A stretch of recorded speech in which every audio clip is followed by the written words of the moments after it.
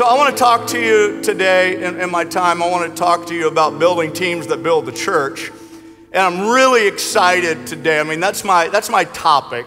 But there's some exciting things that I want to share with you today. I want to talk about our journey in Team Church.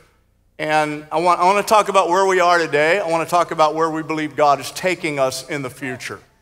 So as you know, this building teams that build the church, I was last night when Pastor Brandon was introducing me and he showed those pictures from, I don't know, 15, 20 years ago, and I was teaching on that. I was thinking about, man, people must get tired of hearing me talk about that. I've been saying this, build teams, build church, build teams, build church, but it is my message. It's at least one of my messages. And that we have focused on and understood that it's crucial in the life of the church that there are teams that are built. And I want to show you our Team Church mission statement. It says, we exist to equip teams to build churches that impact communities for Christ. And so it's really the short version of that you hear us say over and over again. We build teams that build the church. We build teams that build the church. When Jesus started his ministry, the first thing he did was to pick a team. He started having team meetings, team prayer meetings, meetings where he downloaded the vision and the mission of his kingdom into the team. Our greatest asset is not an org chart or a software program, the latest tech equipment. Thank God for it. Lighting, cameras. Our greatest asset is in a team of people who come together with different roles and one goal, and that is to build the church. Our greatest asset is in people who are encouraged, inspired, and committed to set aside their individual ambitions and wear the team jersey with pride, proper pride, of course, dignity, walking hand in hand, step by step, building God's great church. It's our greatest asset.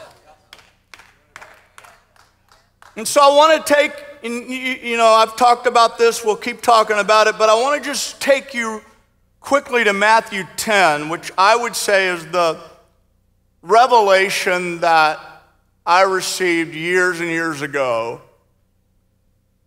where Jesus is talking to his team. And I'm going to give you a few lines out of it. I think I'm starting in verse 9 or so, but he's saying things like here about what to take, not take as you go out together, to the world, to the towns, to the cities. He tells them, be shrewd as snakes, be harmless as doves, and then he gets into the list. Verse 9, do not take any gold or silver or copper with you in your belts. No bag, verse 10, no bag for the journey, no extra shirt or sandals or staff. Verse 11, whatever town or village you enter, search for a person worthy, stay at their house until you leave. And then as you enter the home, give it your greeting. As you enter the home, give it your greeting. Verse 14, if anyone will not welcome you or listen to your words, leave that home, that town, shake the dust off your feet. Now, I don't want you to get hung up on the details of this. Okay, like, whoa, wow, what's that mean? I just want you to grasp hold of the concept, how specific and how clear these instructions are.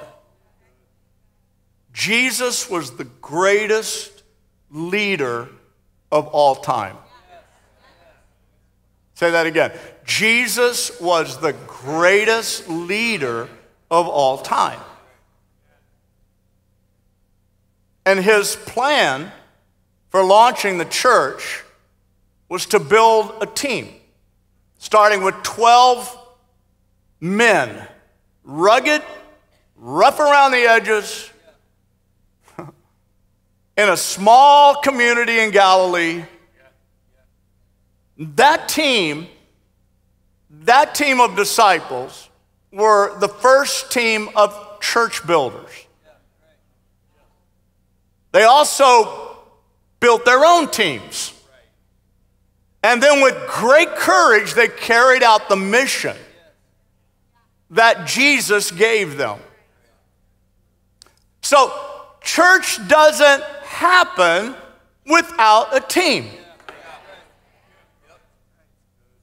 A team that's committed. A team that is all in. A team that is in sync with their leaders and with one another. Doing church like a team. The stronger the team, the stronger the church. The healthier the team, the healthier the church.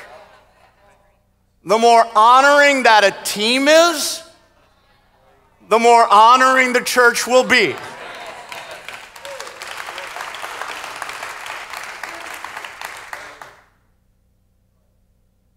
So it shouldn't surprise us that the devil works so hard to divide, separate, create offenses. Shouldn't surprise us, because as the team goes, so goes the church.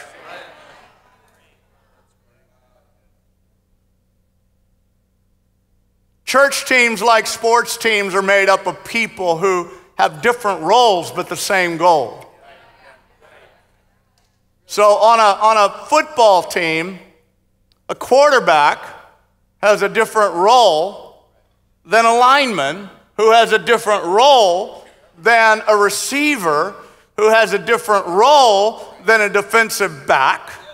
On a baseball team, a pitcher has a different role than a catcher, who has a different role than a third baseman, who has a different role than a center fielder. Different roles, same goal. Different roles, same goal. Let me give you a couple of quotes. One is too small of a number to achieve greatness. I think that was John Maxwell. Another one is, behind an able man, there are always other able men. That's why I appreciate, thank you for the 20 years honoring and all that. Sheila and I, obviously, we're thankful for that. But it wasn't my idea. And it's a little bit like, I want to just announce every time that honor is given that I didn't do this by myself. It's like, because behind every able man, do you understand what I'm saying? We wouldn't be here today if it were not for the teams. If you want to go fast, go alone. If you want to go far, go together.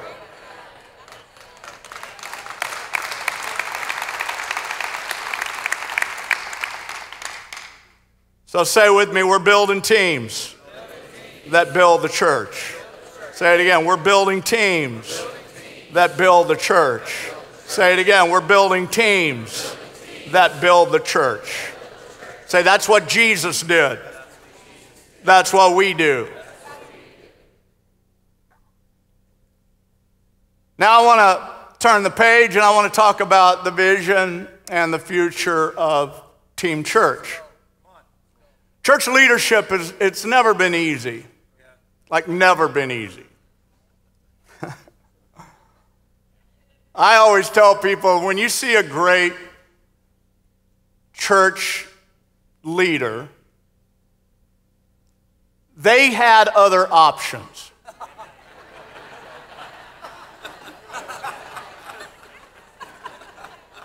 And they still do. Some of you, honestly, you need to lay hold of that and handle that swag.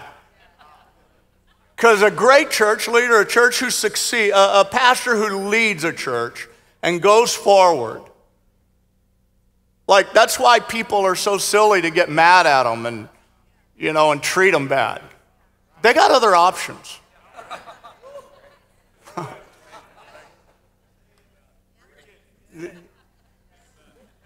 You need to know that. Like, I think you do, Javen Chavez, I'm pointing here. You got other options. You don't start and build a church and not have skills.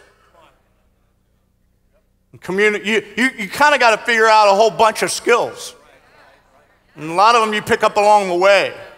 But after you've done this and you've earned some level of, wow, like their church is really doing good, you're kind of at a point where if they treat you too bad, take this job and shove it. I'm not working here no more. Now, that's not a word from God, by the way. That's not. But I want to emphasize, church leadership has never been easy. But the last couple of years, life has been hard for many people. And we've all watched as churches have experienced strife and division. Church leaders have fallen. Churches have closed their doors, some permanently. Others have left the ministry. Others have experienced a disconnect and parted ways with ministry relationships that they had. Pastors need pastor friends.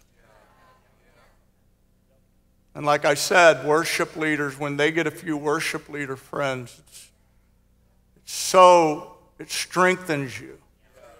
It emboldens you. You learn and you grow together. And so what we've watched happen, though, is that there are relationships that over the last couple of years have changed. Pastors who were good friends are not such good friends right now. Hopefully not enemies. But discovering that through this transition that we're maybe not walking this out the same way. And where they're going, I'm not going. And my point is that church hurt, a phrase I don't really like, I know it's real, but with that phrase, typically, it's stories of people who get hurt in the community of the church, and typically they will talk about that hurt when they leave the church, and that hurt is usually aimed at, and leaders are the ones who are responsible for inflicting the hurt. That's the typical. What you don't hear much about, and only eternity will reveal, is the painful experiences of church leadership. People who are on the front lines of the battle, because pastors are human. So it's not just leaders who hurt people.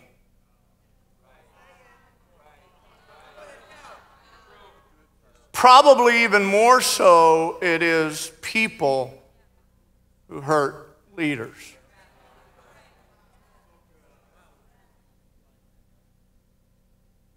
People's actions, people's words. The average person might say, well, you know, I've had people, I had somebody make me a promise and they didn't keep it. I had people pledge themselves as being on my side or my friend or for me. And average people, I'm just going to throw this out, you know, they might have 4 or 5 of those every 4 or 5 years. Pastors,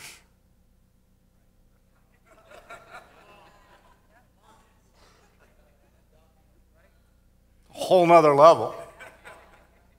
People commit themselves, and next thing you know, where are they? People you feel like are really with you, and you go through these cycles over and over again. Now they're blaming you. Now they're pointing their guns at you. Now they're doing everything they can to hurt you, tear you down. And so people's actions and words and accusations and blame is directed at pastors and church leaders. And the leaders that are like in this room who do stand close to pastors get hit too. And I want to just say this, that when COVID hit, we got hit by not just COVID, but all of the strife. And at our level, so to speak, the size of our church, the blessing or the benefit is that I'm surrounded by a team of great people. But I'm going to tell you what started happening to me. I don't know that it's ever happened before, is that I started seeing them hit so hard. And we were getting on Zoom calls daily, and I could see bloodshot eyes. And I could see fatigue. I could see brokenness and hurt in my leaders. And they were saying, I haven't slept. And I would inquire, and I would push, and I would ask questions. And so around me, my team and my comrades were taking hits that actually I still to this day don't know the extent of the verbal abuse. I don't know the extent. All I know is their arms were broken, and their faces were smashed. I mean, it was horrific for me, what it did to me was it shifted something in me to realize I'm so grateful. They're hurting, I'm hurting, but these guys are really as committed as I am. Like they have pledged their lives to this cause.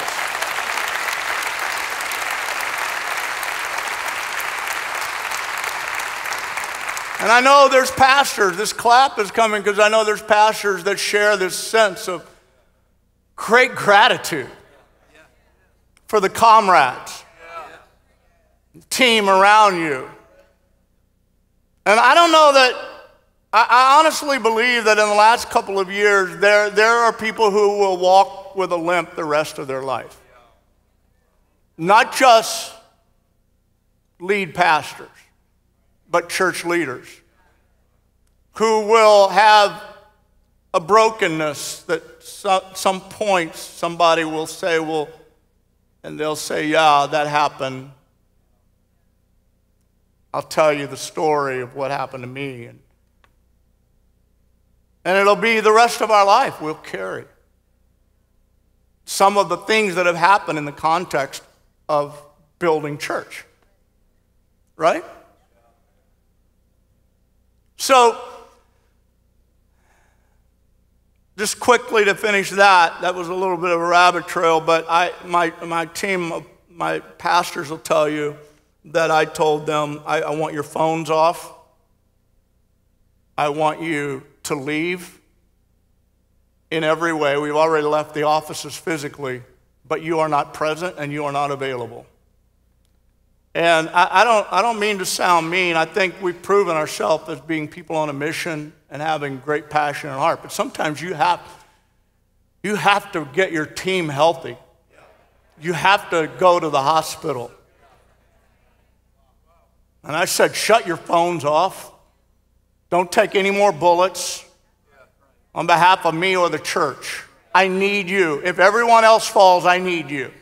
If everyone else gets mad, I need you. Let people leave without being able to tell you they're leaving. Let people be mad without having the privilege of venting their...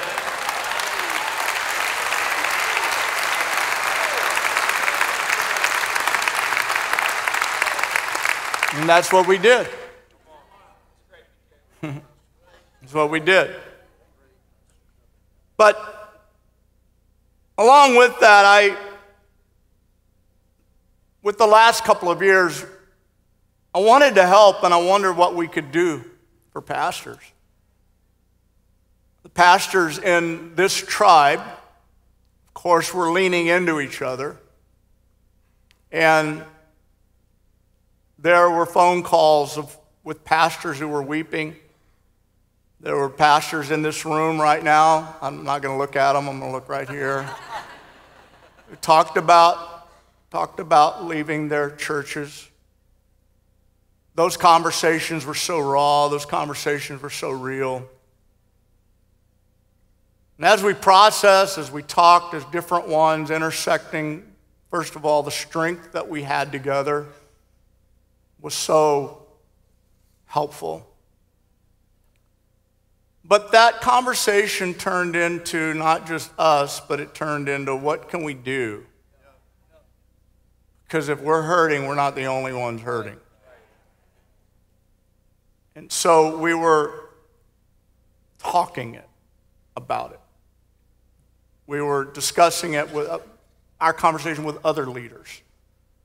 And it became, bigger than our own church and our minds.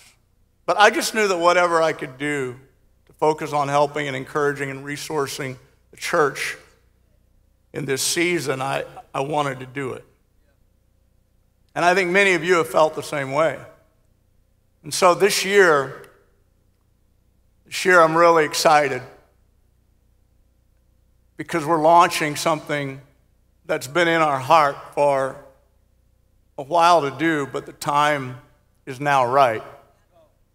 And I'll just start by saying that Team Church is becoming more than a conference.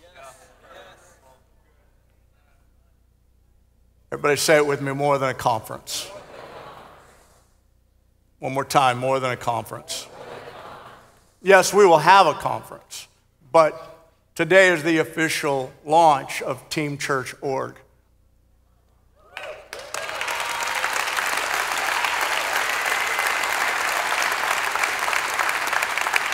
And I want to explain a few things about that. First of all, I want to tell you what we're not.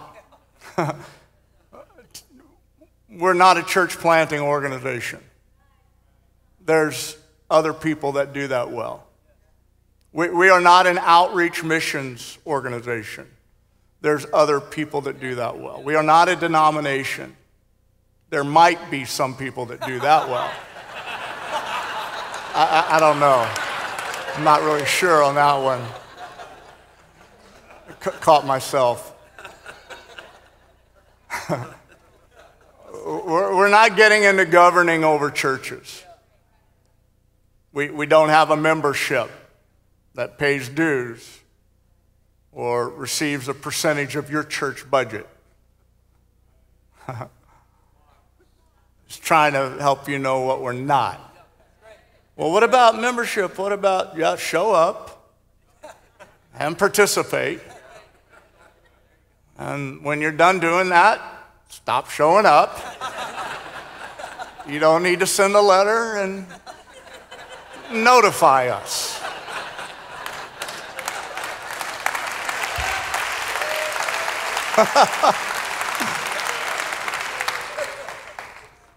Team Church has organically grown. We've just grown organically. And our lead team, we may show another photo right now. You saw a photo last night, just pictures of pastors across the United States and Canada. Very organic, like the way it all came together, like just really organic, and couples that came to Sheila and I and expressed a desire for oversight in their life and so forth. But since 2016, 450 different churches have participated in a Team Church event.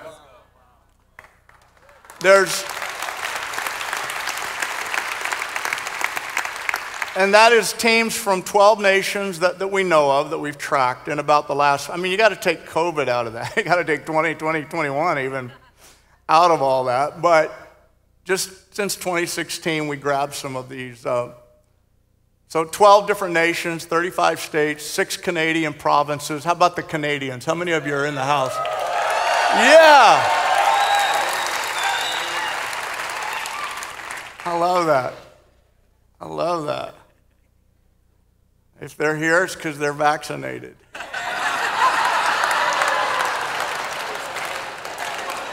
I don't know. I just thought we'd put that out there. Shame off you. No shame. And I'm kind of saying that because we're missing some of our friends from Canada right now. And we support why they're not here just as much as those who are here. Our 2019 conference, we had at this conference, we had over 200 churches just at that conference and organizations that were represented. And also just, we started hosting these digital events, and we hosted 17 during COVID year. 17 different events is what I'm trying to say. Team Church Road events look like this. In Canada, we've had Canada One Days in Vancouver. We've had... We're coming back. Maybe. If you want us to. Texas One Days in Houston, Canada One Day, Red Deer, Idaho Training Camp, Florida One Day, Texas One Days, Ohio One Days, Eastern Washington One Days, Canada One Day, New Brunswick, way over there. Way over in, yeah, another world. I did not know what I was getting into when I went on that trip. Anyway, multiple in different states. We even went to the Philippines and had an amazing Team Church event in the Philippines. So that was fun. Pastor Aaron chose the best. Yeah.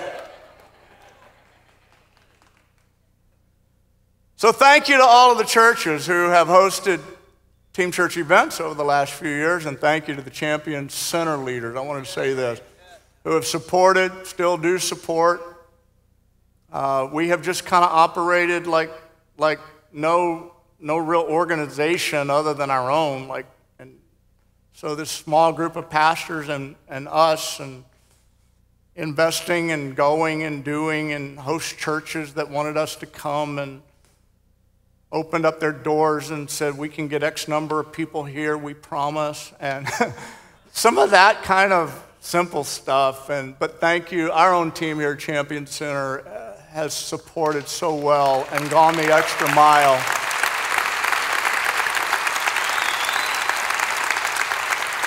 And all of that just comes out of a heart to help the church beyond our own local church. I want to thank Brandon Stewart and Pastor Brandon and Lindsay.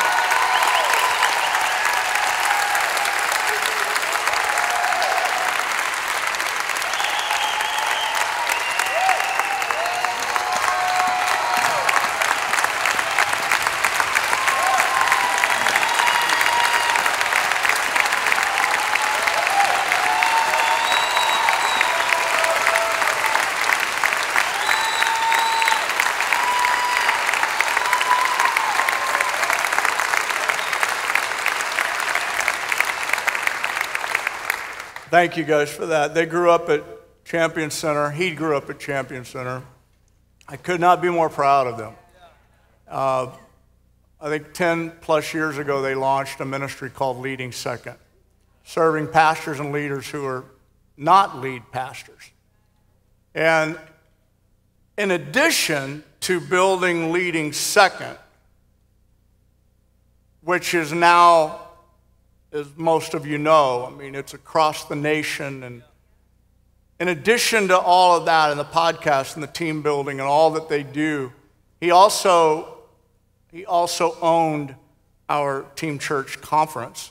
And any event that I said, oh, okay, we're going to go ahead and do that one, he would own it. Him along with, other team members or pastors. So it was an unpaid position, by the way.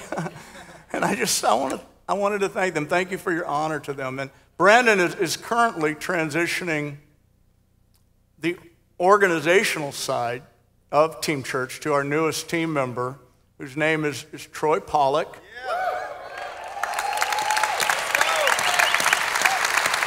And Troy was up here earlier, and Troy's wife is named April. Troy has served on our church staff and on our teams. He has served. First of all, he's an entrepreneur. He was a church boy, and did serve way back on a church staff. But he is a business leader.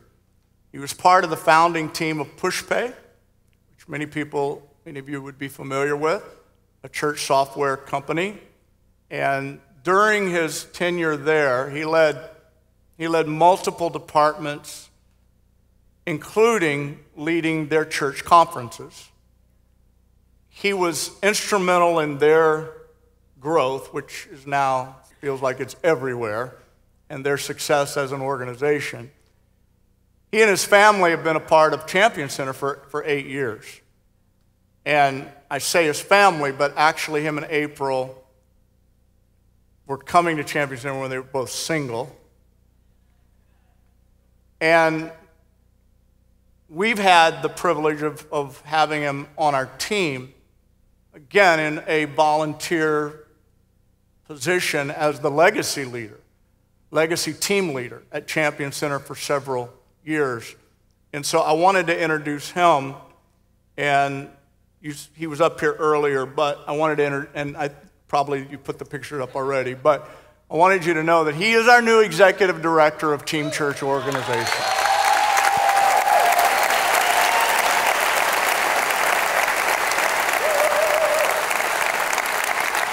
Now, what you may not understand is we could not go one step further than where we had gone. The bandwidth did not allow us. And I won't get into all the story of how it all happened, but I can tell you that this is why we're moving forward, is because God, in telling us what he wanted us to do, provided the bandwidth for me to stand here today and announce this. Because Troy, as you'll see, Troy and April are going to provide incredible leadership to our organization. I want to introduce to you, my time is almost up, I got to hurry. I want to introduce to you what I call the Team Church ecosystem, which is a collection of resources to strengthen your organization and your church. And this ecosystem, I absolutely love this word. And you understand it in nature, how it all works, and the trees, and the water, and the soil, and the growth. You can also think of it as a city. A city, for example, if Seattle needs to get back to building an ecosystem, like when you don't understand all the strategy of the elements involved, you have to have housing, you have to have strong business, you have to have law enforcement, and all of those work together to build a healthy city. Well, we believe it's the same way with Team Church. That as we talk about leaders and the different things they lead, we believe all of them actually work together as an ecosystem. And if we get this right, good things happen. So we have hubs, which is regional opportunities for church leaders. We have Church Essentials, which is a 3-week assimilation plan. Call it your new members, whatever. It's an assimilation plan for new attendees to help them find their place and purpose in the church. We have Leadership Essentials, which is a practical tool that will center your leadership team on 4 essentials that maintain strength at the core of your team. It's a leadership quadrant that develops and measures leaders in the 4 essential areas of leadership. And you will see that, hear about all of that this afternoon in the super session. We have Leading Second, of course, which is, it exists to develop all of those who are not in the lead pastor role to serve the vision and mission of your church. And Leading Second had their first conference this past year. Yeah, in Austin, Texas. We have Legacy Team, and this resource will come alongside churches to establish a legacy mindset in the financial leaders of your church. We have something called Corporate Competence. This resource provides a blueprint for building the organizational and legal structure of your church. We have something called Off the Grid, which is amazing. And it provides an outdoor experience for pastors to be replenished and restored. I was with some pastors. You got to know more about it, and pastors are gonna want to be a part of Off the Grid. It's an incredible, incredible resource. And then we have what we call Insiders, which is a group of pastors who are walking side by side, investing together in the vision and the mission of Team Church. I think that's 8 things right now that we have organically, actually, in our tribe, that now we are contributing together and beginning with this. This is our beginning of resourcing teams that are going to resource the church. Think ecosystem. You can have great youth leaders, but if you don't have some legacy team investing in the church, when you get it all moving in the right ways, good things happen. Amen? You can find out more about us at theteam.church. Theteam.church. Now, in 2019, Pastor Stephen Furtick, a friend for a long time of Team Church, he came, and as many of you know, he brought a few of his team, and we did something we loved doing, and it was basically a front row look at the DNA of a great church team. We have a really exciting announcement that we're going to make tonight about next year. And at the end of the service tonight, we're going to talk about next year and who's going to be here and the team that's going to be here. And I think you're going to be excited and happy about that. We have an opportunity.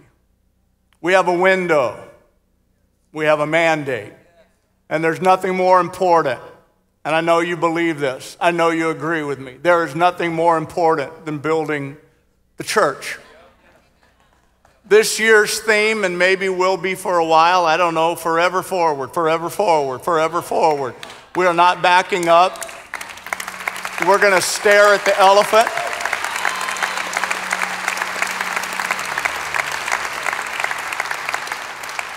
And as we close the conference on Wednesday night, we're going to receive an offering for the launch of Team Church organization.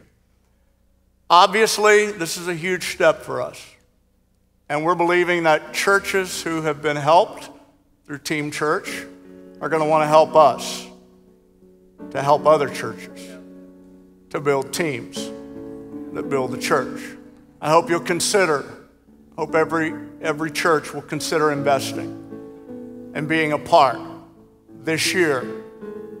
If you have a church missions program if you give to outside ministries, I hope you'll consider us. I hope that you'll see us as worthy of an investment. This year is a real vital year for us. And so we always have, for several years, taken an offering on Wednesday night. And we've said to you in the past, this helps us with the conference, but it also helps us with one days or whatever it might be. This year is the first year for us to designate an offering to this new beginning, or this new dimension that we're going to step into and move into by faith. And I want to say, I have to say this when I talk about money and I talk about giving. If you're here from another church, please don't direct any of your church giving towards Team Church. I want you to support your church first. We want that. And if your pastor wants to support Team Church, then that's a great way for you to help get behind him. But don't do that, okay? I'm asking you. Whether you're just a giver or a legacy giver, as I talk about this with you today in an open setting like this, I don't want any of you legacy givers or you generous givers from other churches to go, oh, I want to help, and just give individually. Let your pastor know, and he'll feel maybe more confident to do what he wants to do or what he believes the church ought to do to help and be a part of Team Church Org. So I'm believing God. We're stepping out by faith. I'm excited. I believe God's going to provide. He's going to supply all of our need. I believe that He's got this, and He's going to walk with us through this. And I'm asking God to just deal with every person that is supposed to contribute, be a part, and invest in this vision, in this cause. Team Church Org is now separated from Champion Center. We are our own 501c3. We are not just Champion Center anymore. We are legitimately stepping out, moving forward, our own overseers, our own directors, our own board, all of the other good stuff. So here we go. Thank you for your support. Thank you for your prayers. Thank you for your encouragement. Thank you for your participation. Thank you, thank you, thank you. Let's build the church together, amen?